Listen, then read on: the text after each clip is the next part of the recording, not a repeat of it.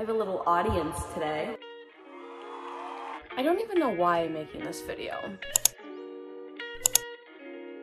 What I do know is that being a mood reader, it's kind of hard to have a set TBR. I have been following my TBR that I've been wanting to do, which is kind of surprising. Being a mood reader is very weird, and I wish I could set my TBR to being like, oh, I'm gonna read this, but no. Today I'm just gonna go through books that I want to get through in the next 2 months. I'm gonna start off with what I'm currently reading right now to get the vibe going. If you've ever read Things We Never Got Over, then maybe you've read Things We Hide from the Light. And then maybe you know that the third book is Things We Left Behind. So I wanted to read this book before that book came out, so then I could just kind of like get it and then read it.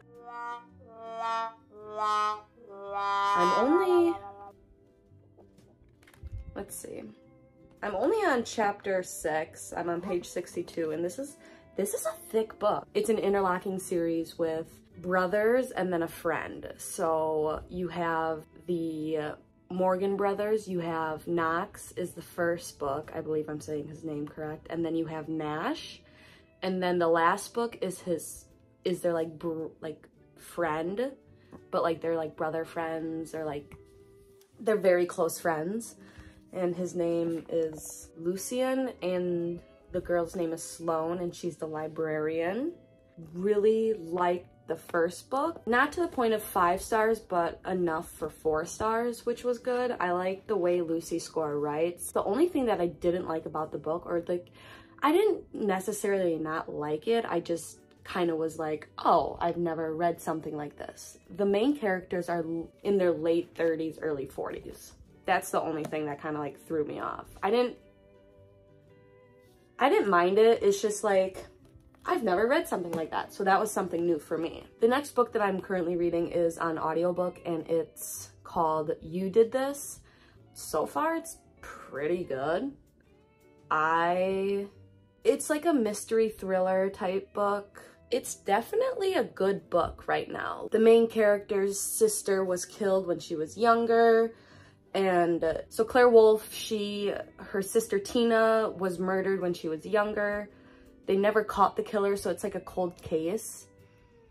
So then 12 years later, Claire comes back to her hometown, and she's like a detective now. So she came back to her hometown to solve Tina's case, her sister's. Strange things start happening of girls Tina's age. When Tina died, like 14, there are new murders popping up. They are being killed the same way that Tina was. So they're thinking it's the same killer. So it's kind of like in that realm. And it's pretty good right now. I hope this makes sense. The next book that I'm going to read is Unreveal Me. I'm gonna stick with Unreveal Me. This is the second book in the Shatter Me series. I'm excited to get started on this because I really want to get to Ignite Me. I gotta get there. I have to. The novella was pretty good. Destroy Me, the novella was really good, and I really liked it. So I hope I can actually finish this series this year. But with this book buying ban that I'm on, who knows if I'll take myself off of it. The only way I can buy a book is if it's a new release and I've read the books before them. That is the only way. I think that's smart. Those are the books that I'm currently reading and or listening to. But the next books that I'm going to show you are books that I hope to read in August and September. There you go. Knowing me, I probably won't get through all of these. Who knows if I'll even get through one, but we are hopeful that we will get through them. The first book that I'm going to start with is the last book in the Hunger Games kind of like series, but this isn't about Peeta or Katniss. This is about President Snow and his story. The movie's coming out. I want to read it before the movie comes out. I'm excited to get into this. I'm excited to get back into this world and just finish the series of this. The next book that I want to finish would be A Good Girl's Guide to Murder. I've not heard one bad review about this book. I have no idea what this book is about, but I have it and I'm gonna give it a try. So this is just about a high school senior who is trying to solve a murder, but then kind of like gets caught in trouble herself. I'm excited to read this. Like, I kind of want to read it more closer in October due to the fact that it's kind of, I don't know, I just get fall spooky vibes with like thrillers or like mysteries. Just don't get me started on fall. I love fall. Speaking of books that I want to read kind of like in fall, this beautiful book. One of the Barnes & Noble's employees recommended this book. She said it was kind of like Ivy League with demons. So I'm already enticed just by that little. The cover is absolutely stunning. Like, I'm excited to read this. I just love the cover. The Inheritance Games by Jennifer Lynn Barnes.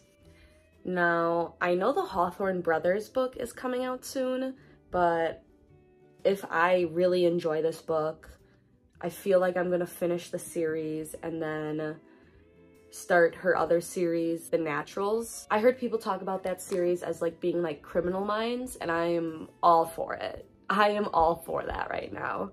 So I hope to give this a good try, and hopefully I like this series because it sounds interesting. And then I heard people said that there's like a subplot of romance in here. The next book, Love on the Brain. I love The Love Hypothesis. Love Allie Hazelwood's writing. Are there some cringe-worthy moments? Yes, but that's what makes her book special. So I'm excited to give this a try. The last book is Love Theoretically. This one sounds very interesting. This is about a theoretical physicist, and she has a side job of being a fake girlfriend to people. One of her favorite clients' older brother, he's like the guy between her and her dream job.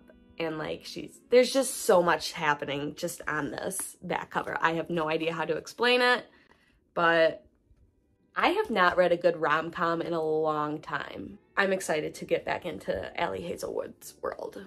So those are all the books that I hope to read and or reading or listening to over the next 2 months. Okay, you guys, I know today's video is gonna be a little bit shorter than usual, but you gotta work with me here. You guys already know what to do. Make sure you like, comment, subscribe. I post videos weekly, and I hope to keep posting them weekly. If you've read any of these books, please let me know down in the comments that if you liked them, if you didn't like them, if you have any suggestions of what I should buy after my book buying ban, then please just drop all the books down below, because once I'm off my book buying ban, I'm going to be just absolutely hurting my bank account with going to the bookstore, but that's okay. I know you have a book to go finish, so go finish that book. I will see you in the next video. Bye, you guys.